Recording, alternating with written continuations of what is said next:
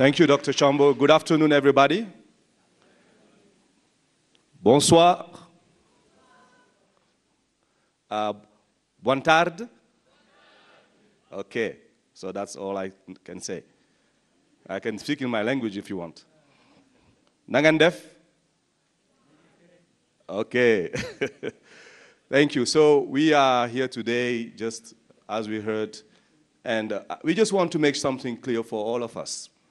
Jesus said, I will build your church. Right? That's what he said? He said what? My church, and the gates of heaven shall not prevail. Okay? So it's his church. So shall not prevail against. So it's his church. We are here to speak about Jesus' church. It's not our church, this group, or your church. It's his church. So this is a forum. We discuss together, which means that we are not supposed to just be the ones giving the answers. We have people here who are experienced also, who can also give and say the answers that can help in the building and the edifying of his church. Amen? Amen? Yes, so now this is a time also for listening to each other, for sharing. And we hope and we know the Holy Spirit speaks through the body. And we believe he will speak to us tonight. I just want to, we received already four questions. And we will just read it and open it for answers. Okay? The first one is Dr. Litzwele addressed the topic of worship and music coming into our church. What can change the trend and bring the songs back to theologically sound and deep? Why do churches want their sound so loud that the words are so hard to understand? Okay, do you want me to repeat? Okay. But I just want to tell you, if you have to answer, you have 2 minutes to give or to answer or to state your question. 2 minutes. So I read again. Dr. Litzwele addressed the topic of worship and music coming into our church. What can change the trend, that tendency, and bring the songs back to theologically sound and deep? And why do churches want their sound so loud that the words are so hard to understand? Okay, that's the first question. We'll answer this question, and then we come to the next question. Thank you.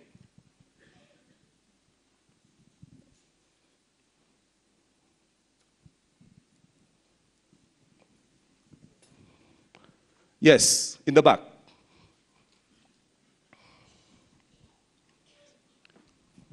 Thank you. My thinking is that actually to address that is just to go to the younger generation, to teach them our songs in the manner that they grow up with those attitude. Thank you. Thank you very much for that answer. Anyone else? Yes? I think to go along with what I just heard is I would encourage that we look at our local church, our districts, and we set up some training with our worship leaders and those who are good in theology and that, and bring them together and train them, because we do know that a lot of our churches, our youth are key to leading our worship. And I would probably say they've never had any type of training. So while I understand the question, and I'm getting older and my hearing's not as good, and I go into a loud service, it's not pleasant. But I also need to understand the context of what's happening there. And so I think the way I would approach it is we need to be more intentional in our districts. Let's have a worship seminar and bring in the theologians and the worship leaders and those youth worship leaders and say, let's look at this and how do we do it so it meets the needs in our context. Because I think a lot of what's happening is people just, our worship leaders, our youth, they just simply don't know about the old hymns or the other things and how we can contemporize that for today's audience. Thank you. Anyone in the panel or in the group here? Yes. Davi.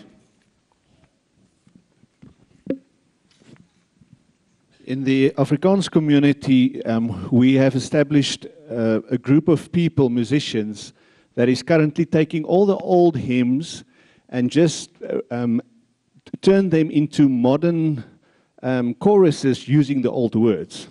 And the young people just love them. At our youth festivals, we sing them. They go crazy about them, singing the old, trustful, good theology words. Thank you. That's a practical answer. Yes? Yeah. Thank you. Thank you, Davi. I think that's the way to go. The old hymns have the theology that we don't want to miss. In fact, there is a statement that says, the one who conducts your worship informs the theology of your church. So it is important that our singing is theologically sound and balanced. But there are two dynamics that we need to be aware of, which is what I think part of what Brother Davi has just addressed. The fact that it's amazing grace does not necessarily mean that it has to be sung like Charles or John Wesley or whoever sang it then. We should understand that the type of music that young people or the people of our generation listen to. So maintain the theology, but don't create an impression that it has to be Sibahanism in tune in order to be holy. But for that to happen, we need to also think about this. We have a theology behind our heads that anything that reflects the shake of my body is carnal. So when I start, it's like it's of the world. We need a balance there. There are extremes on both sides. There are those who can do it to an extent that. But the fact that it's African does not necessarily mean it's hidden. So we really need, I think the seminars will help to discuss such issues. That music must be singable, it must be theologically sound, it must be enriching, but it's okay to be happy in the Lord. And there is time to cry in the Lord. Thank you. So, okay, yes.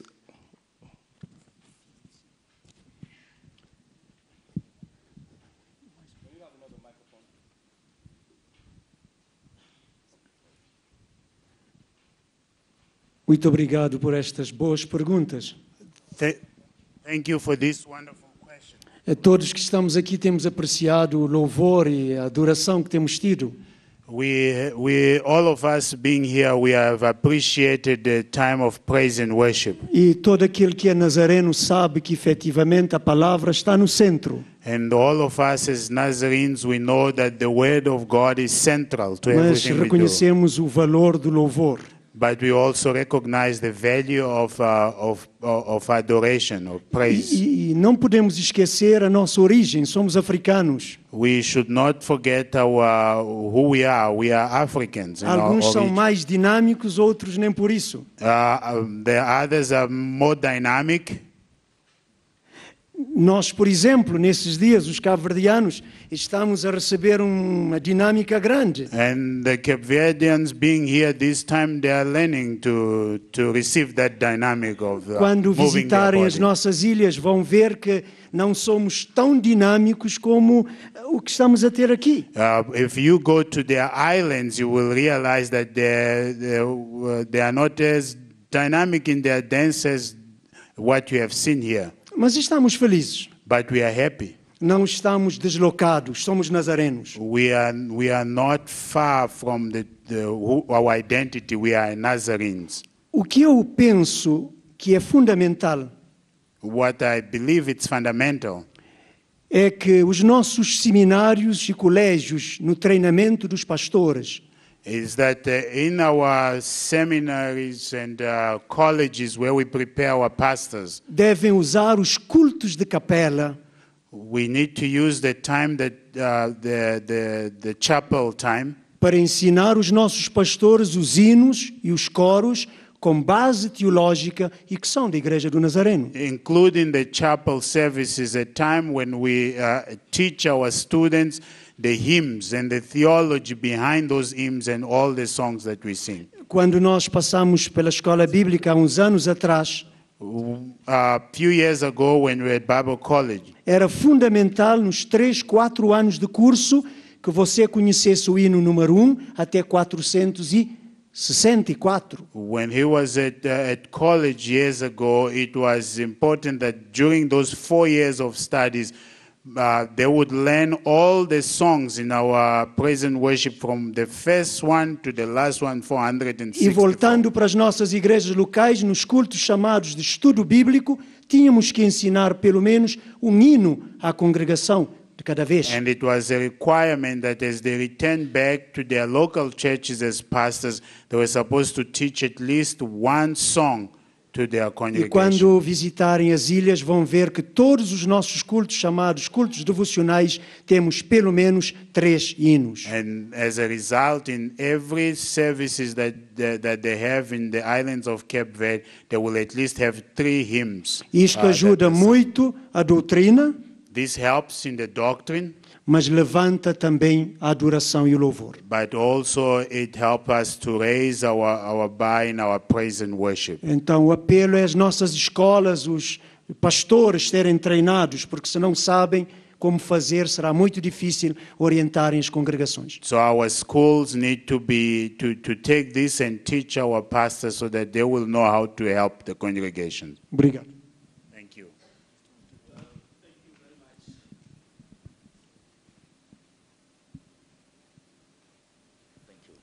I just want to put 1, 2, 3 lines to what has already been said. I really love our hymnals. They are very good, theologically sound, and they have everything that we need. But in addition to intentionally teaching them, I think we also need the current theologians to also start to compose songs in order to add more to that. What we are having is only things from the 17th century, 18th century. We also want theology, songs that are coming from the 21st century.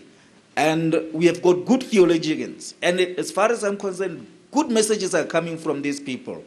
Let us also pray that the Lord will give them the art of composing new songs, so that we can include them in our songs. Thank you.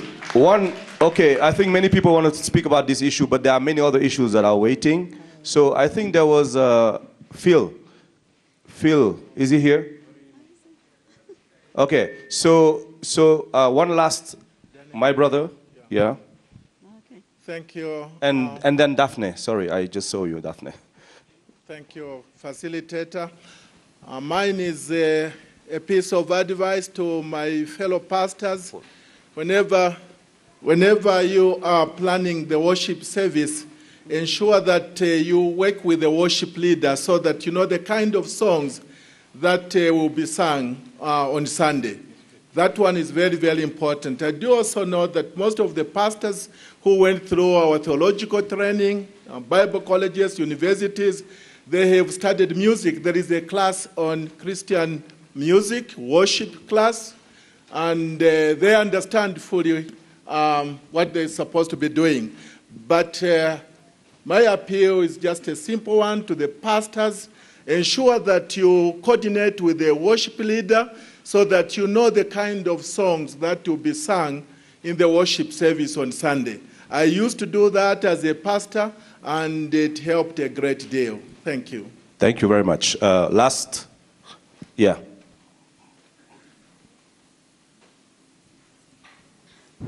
Thank you very much, Reverend Gomez. I think the point that I was going to say is what Reverend Mtambo has said, but I would like to, I was thinking about the Board of Stewards in the local church.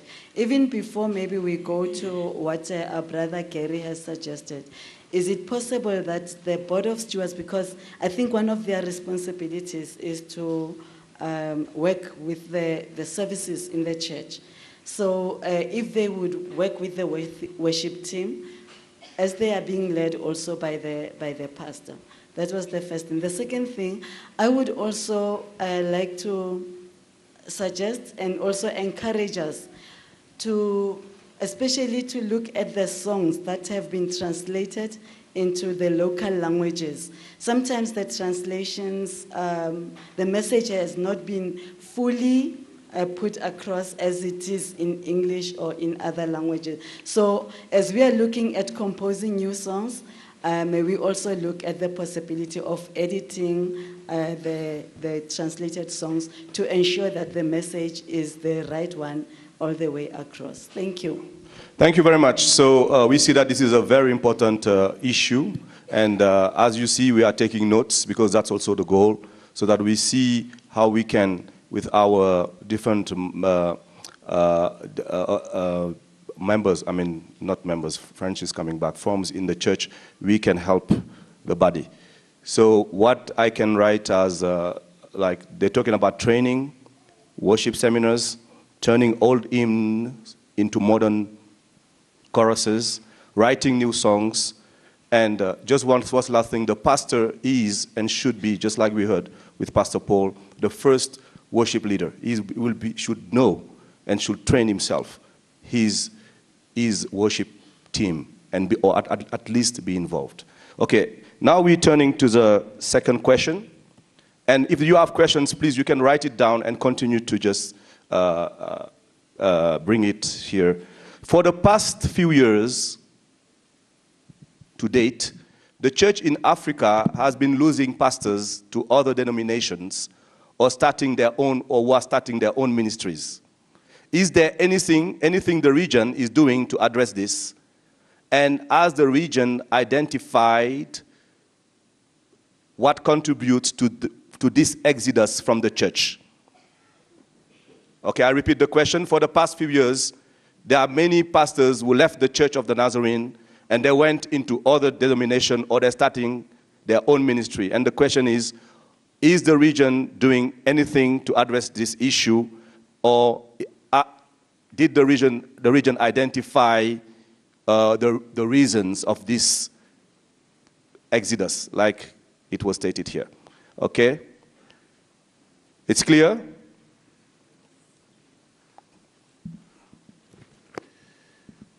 I don't believe that we have clearly identified all the reasons. Some will tell you that they sense God directing him in a different place. Others will be clear to the fact that the structure of the church, the way it is, the representative structure of the church, where the church board, the membership has input in what's happening. It does not give the pastor that authority to be the man or the woman of God in charge, and thus says the Lord. So we have had people say, we leave because they won't take my word.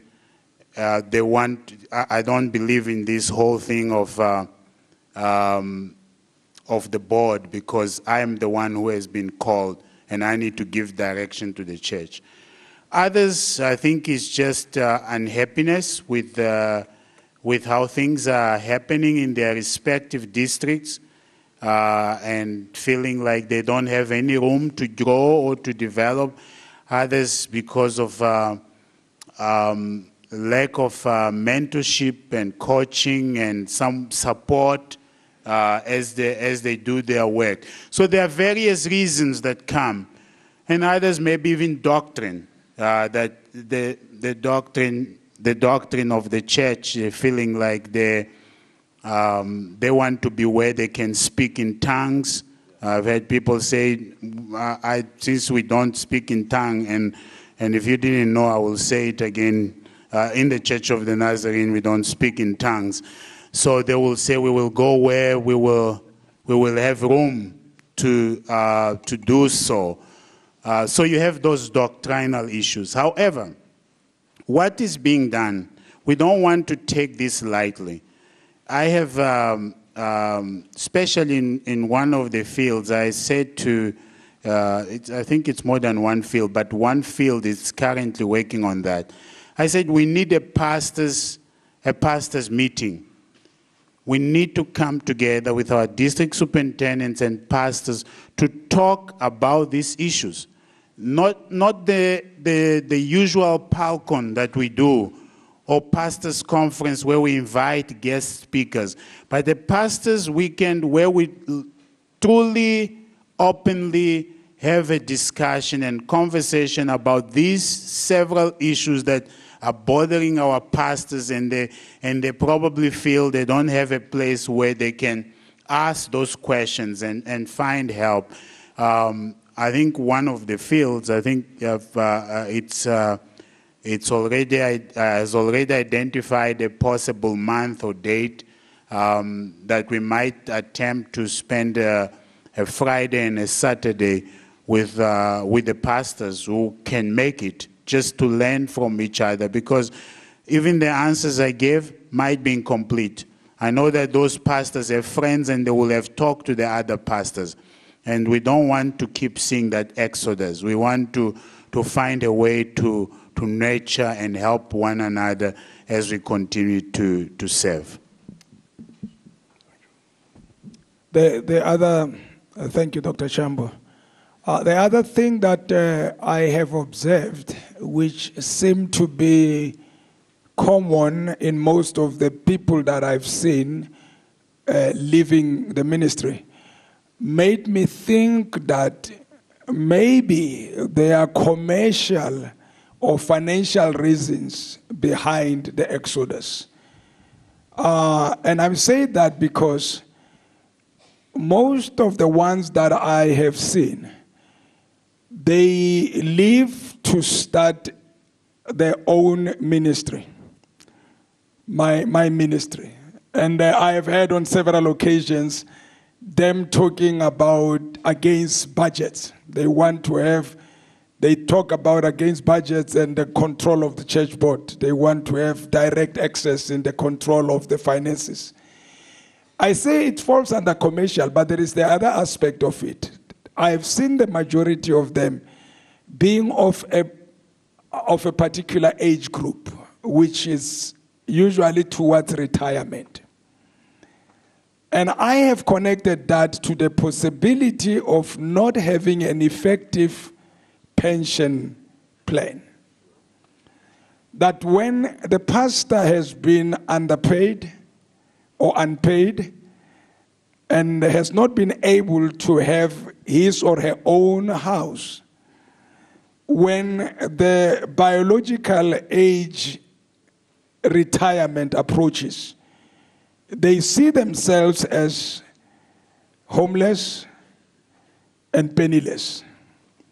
When they go to start their own ministry, there will be no limitation to say at this age they must retire. So it becomes a way of securing their pension. Like I say, it's a theory that comes just from my observation. It has not been tested. It might not be 100% correct. Another factor, we it's in the side of recognition when it comes to our lay pastors and how we handle the whole transitional issue. We put a person as a lay pastor for 20 years, and we don't encourage them to study, and they start to feel like they are pastors there. Then all of a sudden, here's a minister fresh from the college. We want to remove that old man there, a lay pastor, and when we don't handle it well, then we lose that lay pastor with some of our members. Praise God for NTC, it's addressing the problem. But where the satellites are not functioning well, we still have problems of lay pastors who have been there at the churches. The churches, they started the churches, there were no buildings. Now the churches are sound, they can get a qualified pastor, but they still feel entitled that they are called to those churches. Then when they leave, they break away with some members. The solution is we need to strengthen our satellites so that they will provide training for those pastors who might be working and feeling that they want to study theology so that at one point they might be ordained ministers. Thank you. Any more comments? Okay. So, yeah, sorry, because of the flight, we don't see. Okay, there is one here. We take the three last and we move on. We have like 4 to 6 questions that are waiting. Okay, so if you are saying something that has already been said, but yeah, just go ahead. 2 minutes. Thank you. I think another thing with the point of the lay pastors that have been put there, and then afterwards the qualified. I think from SDMI, it's for the first time personally I found out that actually there is this deacon thing that needs to be maybe strengthened. It's studies. There is what? A deacon. Sorry. Okay. Yes, okay, sorry. I think that will help, especially as we're talking about also the call. We are studying John here, the leadership, in the spiritual leadership. I think the church, as also we were looking at the essentials, it's important to make a distinction between these two, those who are called as pastors or elders, and those also who are called as deacons. I think it will help to look into that educational-wise. Okay, yes. Thank you. Thank you very much. I mean, more and more questions are coming, so I will just take one more, and then we move so that we can address all the questions. Thank you. One more. All due respect, I'm worried. Can we really call it an exodus? Or aren't we, making this issue bigger than it really is? Because then we should really do something about it. If it's just some people in some area that's leaving, that's another thing. Just to add something else, then I've lost quite a number of friends out of the ministry, but that is simply because ministry is sometimes so hard, so difficult. You have to be a manager, you have to be a cleaner, you have to be a counselor, and you have to have a lot of money somewhere stacked to fund whatever you're doing. So in my view, it's not just, I hear what you're saying and it makes sense, but maybe just another area is that it's so hard sometimes, and pastors need support and encouragement and prayers and love, acknowledgement sometimes. Okay, thank you. So we stop with this question. We move to the next question. This is not a question. This is a request from Sifo Vilakati. Sipo. Okay. A request for an opportunity to make a brief statement on Nazarene essentials. So 2 minutes. Thank you, brother. Yeah. Microphone.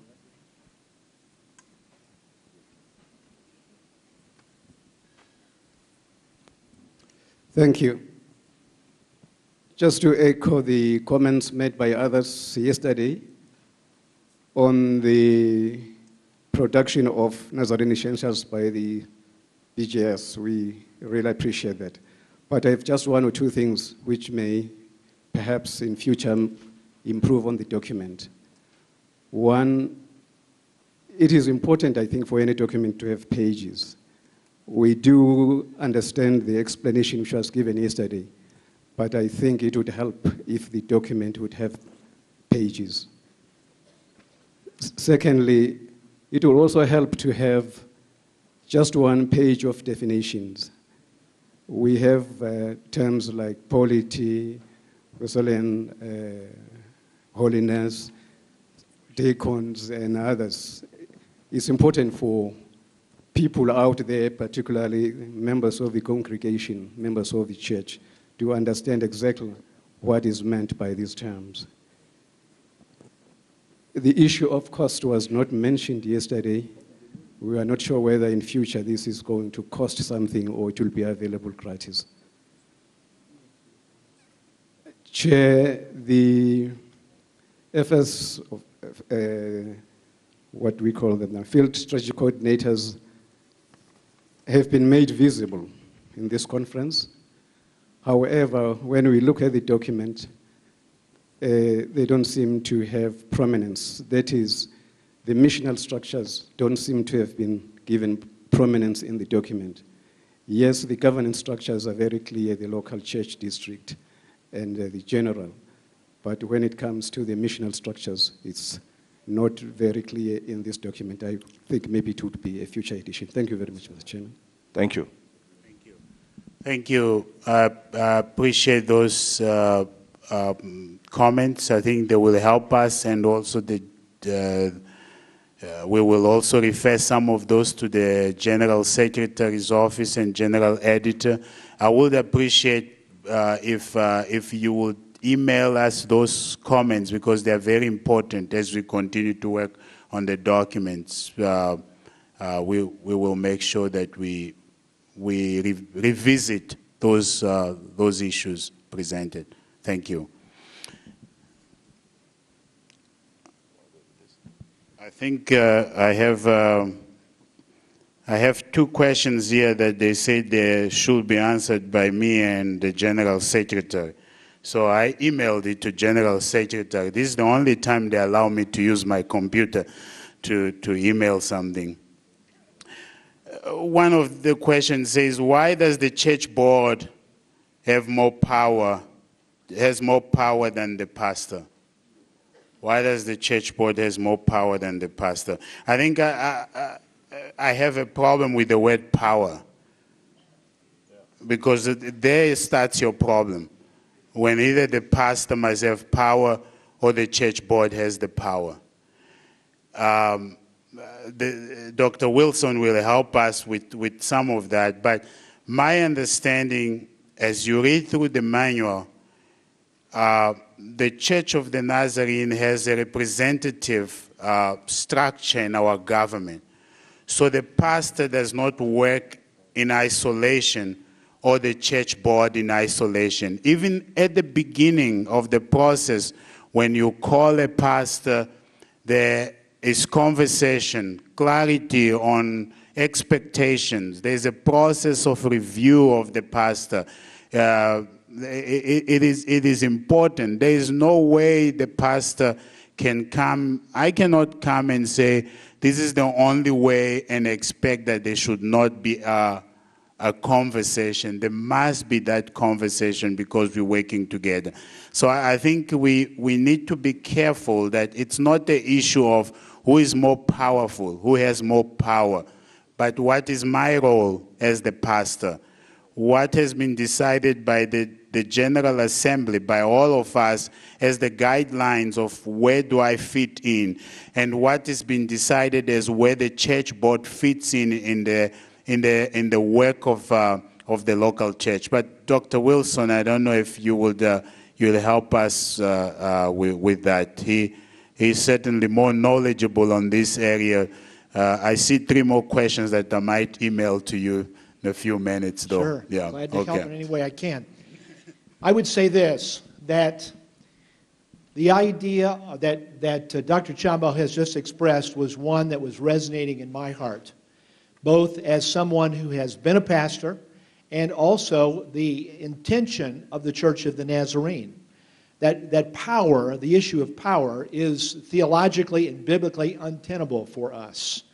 And that we run into difficulty, as Dr. Chambo said, when that is the starting point for us to consider how things get done in the church.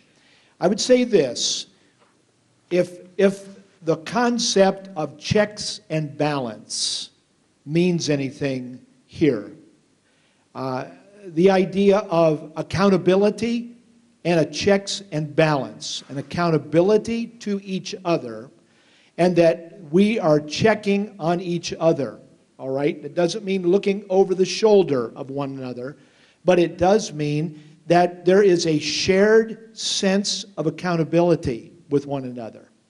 Now, I believe that there are many cases when one or the other group, either the pastor or the church board, gets a sense that they should be running the show.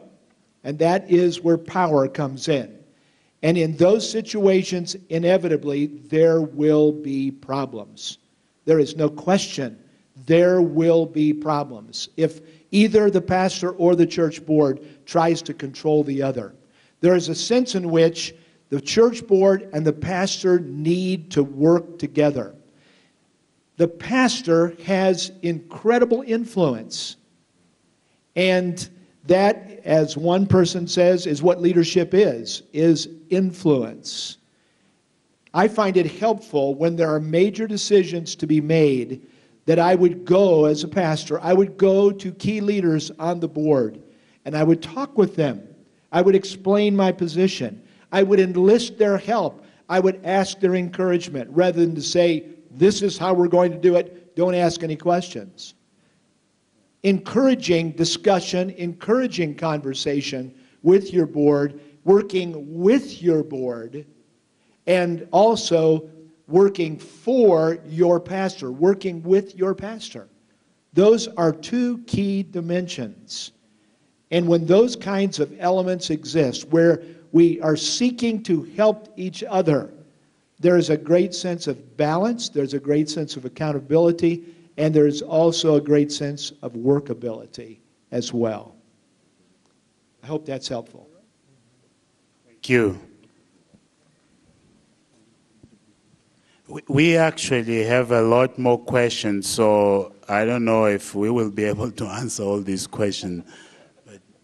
Okay, so now we're just trying to put together the questions with the same, with the same topics. So there are questions here, like 3 to 4 of them, that are addressing the issue of the relationship between the region, the field, and the church. So I will ask Dr. Chambo and Dr. Wilson to just help with that, with those questions. Thank you.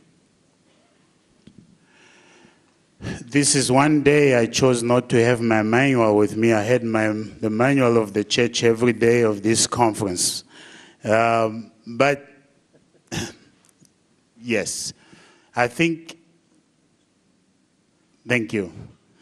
And probably Dr. Wilson has it already open where it clarifies. In our last General Assembly, the church did an excellent job to clarify what is the role of the region. So, in fact, if you look through the manual, you will see that we have 3 levels of government in the church, or 3 governments in the Church of the Nazarene: the local, the district, and the general. So, local, district, and general. Those are the structures that that we have. And the regional office, the regional structure, it is there as part of the work of the general church as an administrative support to the work of the local district church and general church. When necessary, the general superintendents also delegate some responsibilities to the regional directors or field strategy coordinators on jurisdictional matters. So it might be assemblies, or it might be disciplinary issues that we are dealing with, where the general superintendent can enlist the assistance of the regional director. With the regional structure, it is still impossible for the regional office, or just one person, the regional director, to be responsible for all the administrative issues and jurisdictional issues that might be delegated to us from one single office. So the regional director has assistants to the regional director. The FSCs are a team that assistants and work as a team with the regional director to accomplish that which was placed by the General Assembly in the hands of the regional structure to facilitate the development of the church. The other most important area of the work of the region and the field is to facilitate the church planting work of the Church of the Nazarene, especially in the areas where the church is not yet. So we have been talking here about sending missionaries, talking about entering new areas. The region is entrusted with that responsibility as part of global mission entrusted by the General Church or General Assembly, as you read through the manual. Sometimes people get this confused. They will come, for example, to me and say, you need to make a call on this. And I will say, I think this is a district matter. I cannot enter into this conversation if I'm not invited or mandated by the general superintendent, because it's a district matter. Or if someone might come with a local church matter, and I will say, this is a local church matter, because the church respects those structures that we have. You have a pastor, you have a local church, you have a district, you have a district advisory board, and you have general board and different other areas. I will ask Dr. Wilson to probably add anything you may want into that subject. I'll add one thing and then underscore something that you've said. First, let me underscore what Dr. Chambo just said about the authority that is given to the regional director or even to our general superintendents. It may come as a surprise to you what he just said, but there are many areas where he does not have, and the general superintendent does not have, direct authority. And for one of them to intervene in a situation that is clearly a district matter or clearly a local church matter would be inappropriate. And it would transgress what our manual has laid out. And so I just wanted to underscore that, because that is so very important. There are many times when we receive information at the Global Ministry Center and somebody wants a general superintendent or a regional director to take action on something that is really outside of their direct responsibility. And so we work very hard to make sure that we do not transgress those lines of authority. The second thing I would say is just something to add to the very, very fine description that Dr. Chambo just said, is that the region, neither the region nor the field is legislative. And that's why when we talk about three distinct areas, the general, the district, and the local, each one of those has legislative responsibilities. And by that I mean there are elections. There are elective leaders that are in place. The region does not have that. The fields do not have that. There are no elections. They are not legislative. There are no policies that are voted on by a body, as you have on the local, on the district, or on the regional level. The purpose of the region and the purpose of the field is to help facilitate mission. I think you said that. So I just want to underscore what he said there, that they help to facilitate mission, help with training, help with development, just like we're doing here. there is a whole lot more that can be done right here than trying to do it, 50 times across a region or on a district. Thank you. Thank you so much. With that question, there were several questions related to this, so we won't read each one of them because we want to be fair to other questions. But the other question related to this was the fact that in the local church, we have a church board, we have a district advisory board, and we have a general board. Specifically, I believe that has to do with the fact that those are legislated, right? And I will probably ask Dr. Wilson to speak to that just for 1 minute again. But with the field and region, for example, we have the Regional Advisory Council. Those are members of the General Board. We can have additional members that we have that become part of advising. So the regional director does not make decisions alone, but you have a team of field strategy coordinators, the service coordinators in the Africa region. I call that a regional mission team that works very closely with me, and the Regional Advisory Council that work with me. But that's not a legislated, it's an advisory group that is not part of the legislative group. The field strategy coordinators, they do not work alone.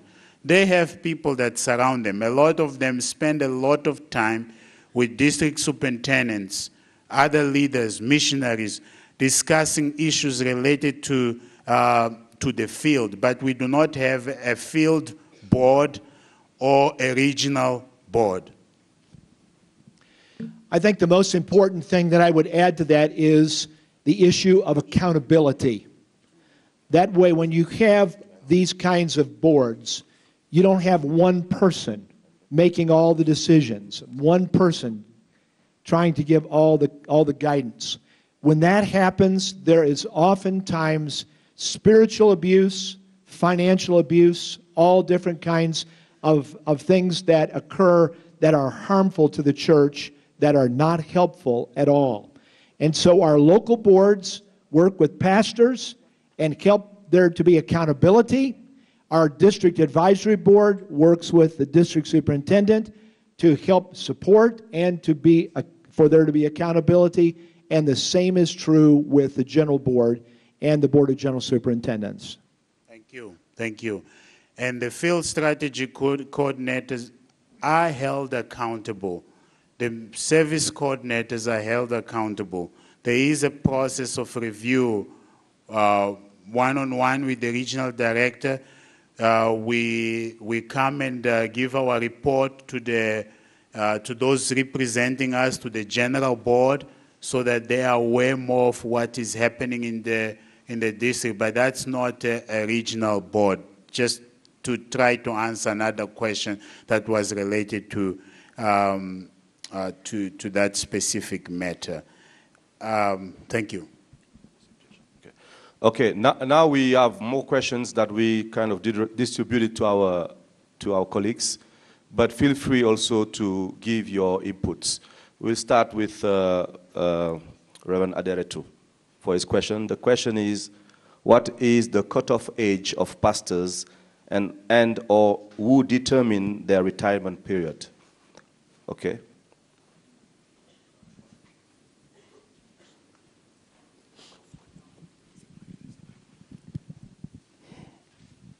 Esta é uma boa pergunta, porque mostra que enquanto estamos jovens, não ativos, pensamos que dia chegamos à reforma. This is a good question because it shows that we are aware and sensitive to the fact that while we look younger today, someday we will have to retire. E Deus nos ajuda a chegar a uma idade avançada para reformarmos. And may God help us to reach that age of retirement. E de preferência com boas condições para terminarmos os nossos últimos dias sobre a face da terra. Preferably with good conditions so that as we get to the end of our lives, we will be comfortable. Penso que é muito mais fácil responder esta pergunta de cima para baixo. I think it's easier to answer this question beginning from the top. Com os superintendentes gerais, o manual é claro, diz a idade em que devem passar a reforma. The manual is clear on when the general superintendent should retire. E com os superintendentes distritais diz que nenhum pode ser eleito ou reeleito se completar os 70 anos. And with the district superintendent, it says no one should be re-elected or elected as a district superintendent once they reach 70 years. Interessante que não diz nada sobre nós pastores se estivermos nas igrejas locais. Interesting enough, it says nothing about pastors. Eu não sei o que é que os juristas haviam de dizer isto, mas a leitura que fazemos é esta. I don't know what those who read the law will say about this, but this is my interpretation. É que até 70 anos podemos estar no ativo.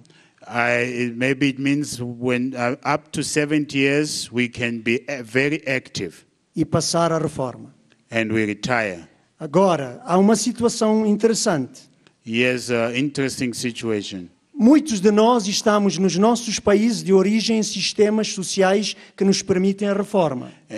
Most of us serve in countries where we have a retirement age, and also a time when we can receive the pension. E há países em que, por exemplo, as senhoras, as mulheres, podem ir à reforma de 58 até 65. In other countries, you'll find that they will say the retirement age for women is 58 years old to 65 they can retire. E normalmente é 62. And mostly 62. E para homens entre 60 e 70. And for men between 60 and 70. Então eu creio que podemos ficar com o número de 70 anos para pastores, porque também depois disto pode ser só fadiga e canseiro. My opinion is that we can stay with 70 as the age of retirement, because if you go beyond that, you might create more trouble. Obrigado. That's his opinion. Okay. If you have do you have any question or, comment? If not, yes? Yes. Mr. Chairman, I was a district superintendent for 12 years on the Gauteng district. I think we're addressing a symptom here and not the real problem. We spoke earlier about the financial situation here. A lot of pastors cannot retire because financially they just are not able to survive. And I don't sense, and it's not an accusation, it's an observation, I don't sense that we are making any research. We talk about pastors leaving the ministry. On the other hand, maybe it might be the same reason. We should ask them the questions. While I was district superintendent, I have realized that a lot of our black pastors were totally underpaid. If I took 10 families in that particular church and look at their average income, according to the Bible, if they were tithing, they would be able to help their pastor to live about on the same level that they are living, and the other families could pay the rent or whatever needed to be paid. I have spoken to church board secretaries and especially church board treasurers, and I'm sorry to say, most of the time, the treasurer was the biggest problem. They were either not tithing themselves, or they thought it was their money, and they handled it in a personal way. They would not help me to raise the pastor's income. I had to fight with them almost to try and persuade them that if you would exchange the roles and become a pastor, you would not be able to survive. And they were earning very good salaries. So I'm sorry, but I think that if we look at pastors, they have my sympathy if they cannot get out of them. And by the way, on our district, they also talk about the man's as the church mission. Thank you. Thank you. Thank you. Okay, we will move to the next issue. You know, these are just issues that you can continue to discuss, but we will go to the next issue. And Pastor Paul. The question is, some local church properties are being hijacked by intruders, even fellow Christians like pastors. What role is played by the districts, stroke region to condemn this spirit? That's the question. My response is, this is a very regrettable situation. It is regrettable. This shouldn't be happening because those properties belong to the Church of the Nazarene, and in this case, the local church. The local church should put a mechanism in place to ensure that this practice doesn't happen. The manual talks of the trustees of a local church.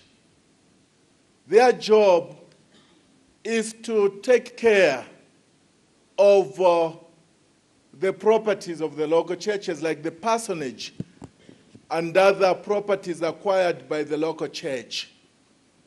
Also, the District Properties Board works with the local properties board to ensure that church properties are not abused. It is regrettable that in some cases things happen in a wrong way, very negative way. But my advice would be for the local church trustees and the district properties trustees to ensure that this abuse is eliminated as soon as possible. Those properties are there to continue the mission of the Church of the Nazarene. There will be pastors who come after us. We are not the first and the last. Other pastors will come who will be needing those same properties in order to continue the mission of the Church of the Nazarene. Thank you, Pastor Paul. Now we will ask, Reverend Don. Don, that was the question on, what was your question, Don? It's on... okay, that was just a point. On Lord's Supper. Okay, he will just comment on this point and then you can start your question. Just to add to what Reverend Tambo said, it is important that both the local churches and the properties board make sure that they acquire the necessary legal documents, the title deeds, and they keep them safe. That's how you protect the property. Otherwise, if you don't do that, someone will do it, like in some cases, somebody faking to be mandated by the church or the advisory board just to hijack the building. Thank you. Don? All right, this question is referencing Article 13, the Lord's Supper, and here I'll read it to you. This says a quotation from Article 13, the Lord's Supper, quote, "It being the communion feast, only," and they have underscored only, "those who have faith in Christ and love for the saints should be called to participate." End quote. Question is communion not a means of grace? Is it not the Lord's table? And then a quotation from Matthew chapter 26. "Drink from it, all of you," with the words of Jesus. And then they have parenthetically added, including Judas, who betrayed, and Peter, who denied. It's a good question. Yes, it is the Lord's table. Yes, it is a means of grace. It depends on what your understanding is by the term means of grace. I understand the term means of grace, and I think I understand what the manual's perspective of means of grace is anything that brings you closer into connection with God and the Holy Spirit. It brings you into intersection with God so that He can work in your life. If you mean the means of grace as to mean that it is the means of salvation, then I would disagree strongly, because that is not what Jesus taught about communion. and it is a remembrance. If we read the rest of the article, which I have in the manual here, it is to be done distinctly for those who are prepared for reverent appreciation of its significance. And by it they show forth the Lord's death till he comes. It being the communion feast, only those who have faith in Christ and love for the saints should be called to participate therein. In other words, that they are believers. And I don't think that, let me put it in positive terms, I believe that it was intended for those who are followers of Christ, not those who are not followers of Christ. Open table. Okay. Thank you, Don. There is one question here that is on judicial matter. That will be the last question we'll take on that issue. And we have our General Secretary here. I will read it, and Dr. Wilson will answer. And after that, Stefan will answer one question. When you declare a church as a church in crisis, in keeping with manual paragraph 125.1, and you terminate the pastor-church relationship, does that amount to disciplinary action? If yes,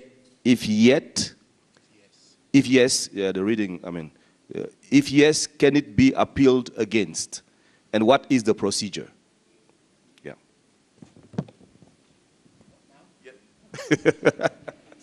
The answer is no, it is not a disciplinary process. A disciplinary process requires for there to be accusations and for those accusations to be evaluated. The purpose of church in crisis is when the church has been deteriorating significantly, when there's low morale, when the finances have just been to a point where the church cannot continue to function as it did, and there is a need for intervention by the district, for the district superintendent, the district advisory board to have an opportunity to look at that situation. Now, the manual calls for there to be an opportunity for, as I said, intervention. But if intervention does not result in change, at that point, the pastor may be removed, the district or the church board may be removed, and the district can step in and can seek to aid. But specifically, it is not a disciplinary process against the pastor. It may be that there just is not a good fit, not a good match. You may have a good pastor, you may have a good church, but it's not a good match, and that needs to be removal. Once again, third time I'll say it, it is not a disciplinary issue. Thank you, Dr. Wilson. Now we're going to turn to Stefan to answer the question. We have 10 minutes left, and there will be 3 more questions that we are going to address. So, Stefan, please go ahead. The question I have is, why don't we speak in tongues? An easy one.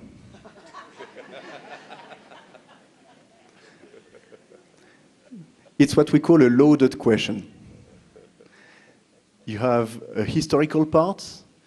If some people are interested in how the speaking in tongues has been, understanding of the 20th century speaking in tongues has developed, we could speak of the beginning of the Pentecostal churches, like the Pentecostal Church of the Nazarene. For those who don't know, it was a part of our name. How you have different understandings which have evolved, which have led the Church of the Nazarene quite importantly about the importance of sanctification, which was challenged by the people on the side of emphasizing speaking in tongues, to have a stance rather strong. It was clarified in 1976 in the Church of the Nazarene. There was a statement. If some people among you would like the historical development, I have not the time to speak about it, but I would love to spend time with you after this, if it's your interest. If your interest is about the gift of the Spirit, to see the Lord work in your churches, I would say read again 1 Corinthians 12 to 14. The heart of this text is about love. Love is the heart to develop the gift of the Spirit, because the Spirit of God, the love of God is shed in our lives by the Holy Spirit which is given to us. And as you experience the peace and the love of God, ask for the most excellent gifts. What is the gift that Paul encourages us to seek? Prophecy. What is prophecy? It's one gift that every Christian is supposed to develop. Joel said, your sons and your daughters will prophesy. That is the text Paul used at the moment of the Pentecost. Because prophecy is about hearing clearly God and communicating His will to others.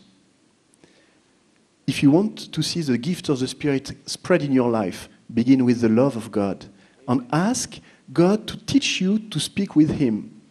For those who have not realized, I've given a seminar on prophecy yesterday, but I use another word. I don't like to use prophecy. I said, who wants to learn to listen to the voice of God? Who took part of this in this workshop? Could you raise the hand? Did you know you were in a workshop on learning to develop, by the grace of God, the gift of prophecy? The challenge we have is pride. I'm a prophet. I speak in the name of God. My brothers, my sisters, God wants you to learn to hear His voice and to speak, but not to be proud. That would be my response. And if you want more detail, please come to speak with me at the end of the time. Thank you, Brother Stefan. So we're moving now to Reverend Mashangu. Yes.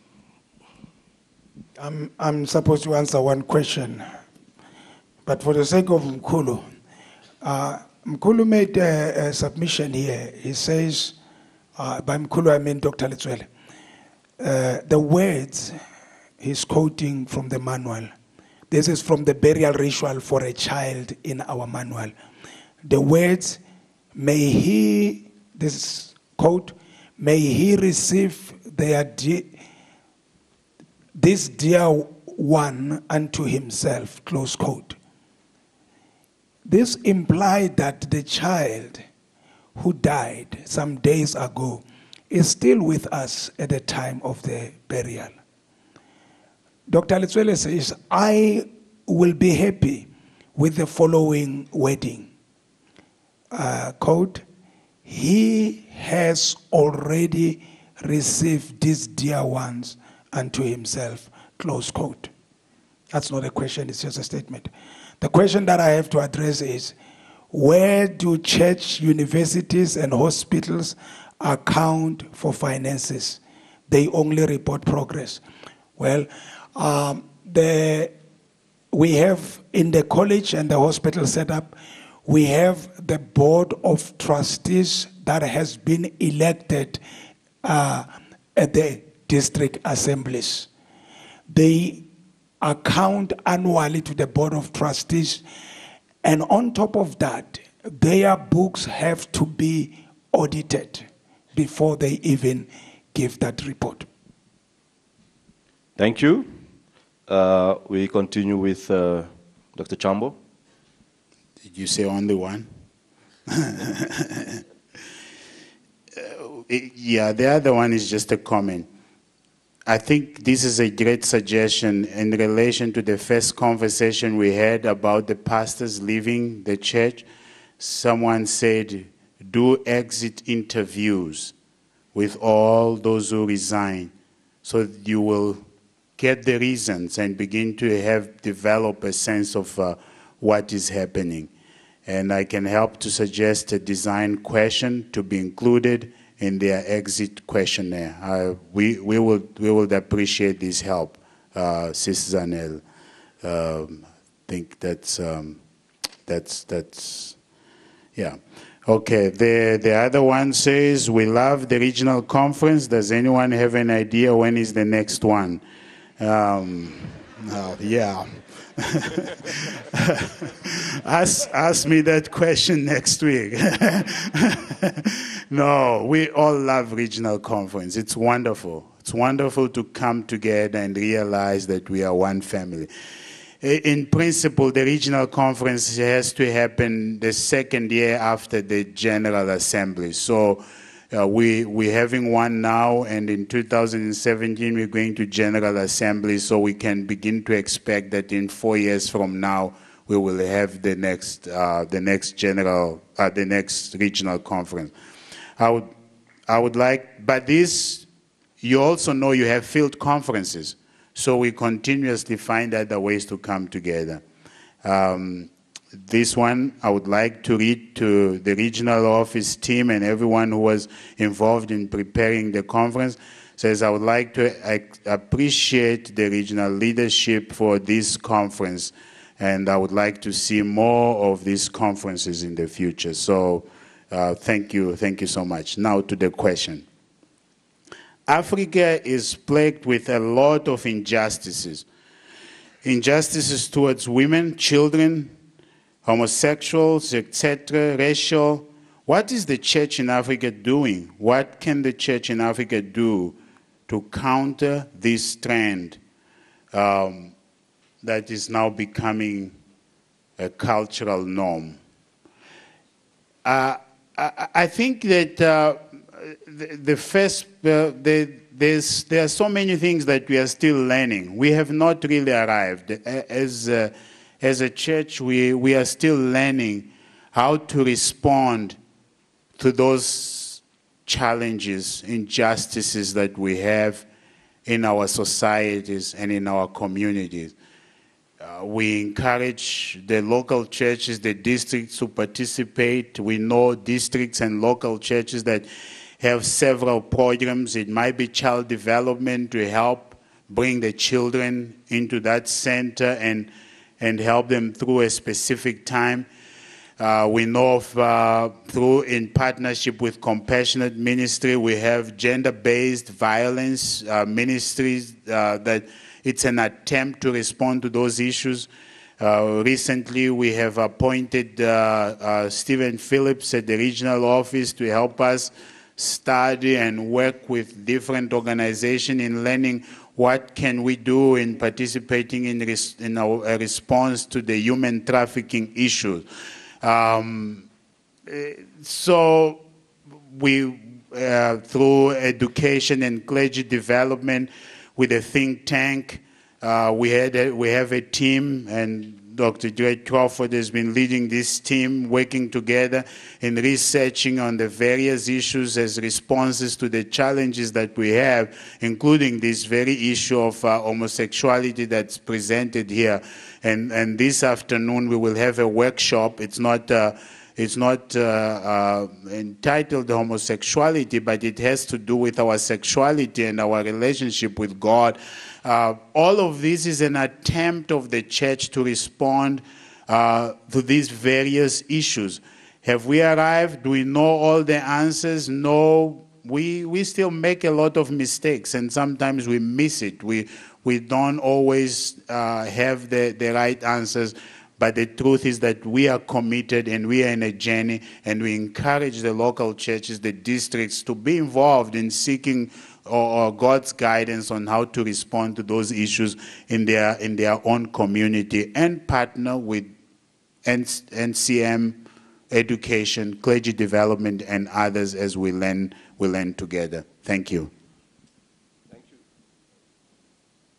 Dr. Chambo, we just have now, we just have one question that came under, one topic that came under 3 different questions. So we asked Dr. Wilson to answer that one, and that will be the last. We just want to, we are sorry for, there are many questions here that are waiting, and Dr. Chambo will explain later what we are going to do with this.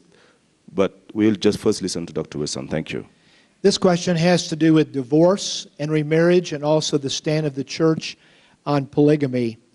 I'll answer the last question first, and that is that the church is not in agreement with polygamy, and there may be something that one of you would like to add to that is not something that's part of my immediate context, but I do know that the church is not supportive of polygamy with more than one spouse at a time.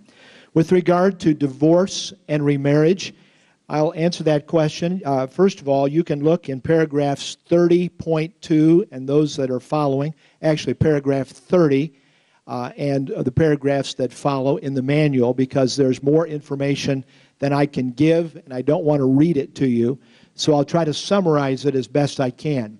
And I'll try to do that in 3 parts. Number one, that we have a responsibility as the church and as pastors of congregations to give instruction with regard to the meaning of marriage and what marriage should be and how that it should function in the church and in society.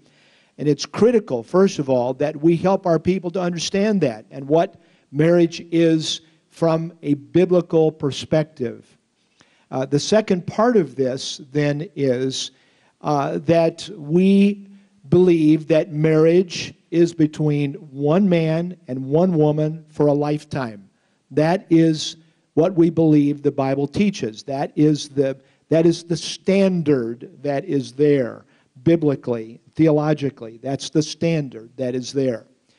The third response that I would give to that is that even though this is the standard, and our manual in a couple of different places recognizes that there are times when the standard is not obtainable. It is not able to be obtained. And so because of that, we believe that there is redemptive action. We don't believe that divorce is the unforgivable sin. We believe that God can redeem individuals who have been in divorce situations. Sometimes there is marital unfaithfulness, and that is, if you look at the strict interpretation, if you want to be real strict about it, that is what Jesus said. He talked about divorce and marriage with regard to someone where there has been marital unfaithfulness. There are also situations where a person is the innocent party, when they do not want the divorce and it is thrust upon them, as our manual says. And we recognize that even in those situations that there can be redemptive action taken, that God can bring restoration to the individual.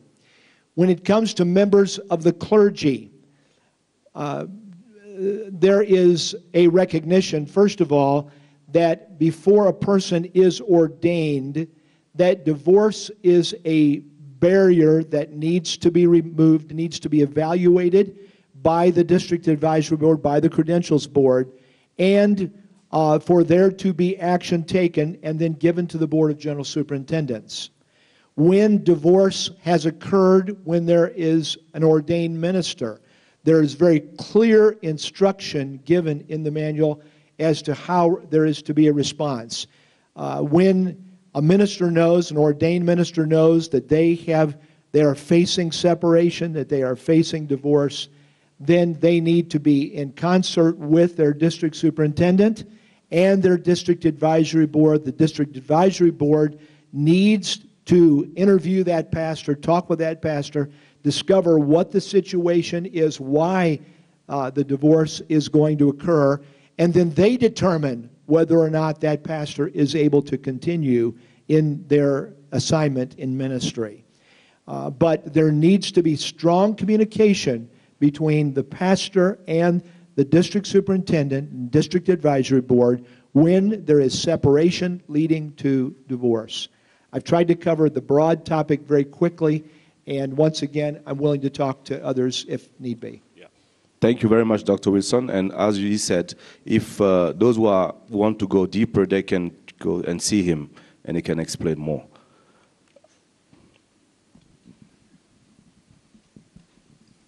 Well, I would like for us to express our appreciation to the Field Strategy Coordinators team for facilitating this time of conversation. Let's put our hands together thank you.